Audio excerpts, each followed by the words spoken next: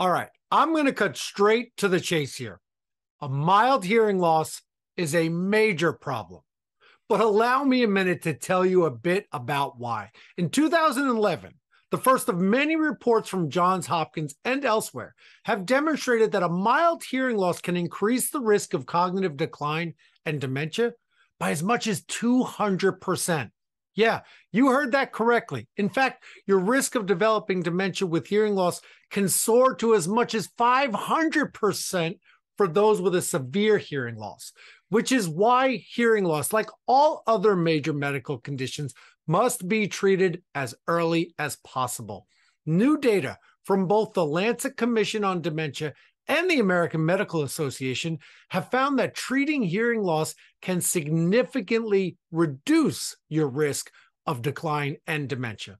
All of this is to say that if you are struggling to hear others, if you have ringing in your ears, and if you're worried about having too many senior moments, well, you need to have your hearing checked. And more importantly, you need to get your hearing loss and tinnitus treated.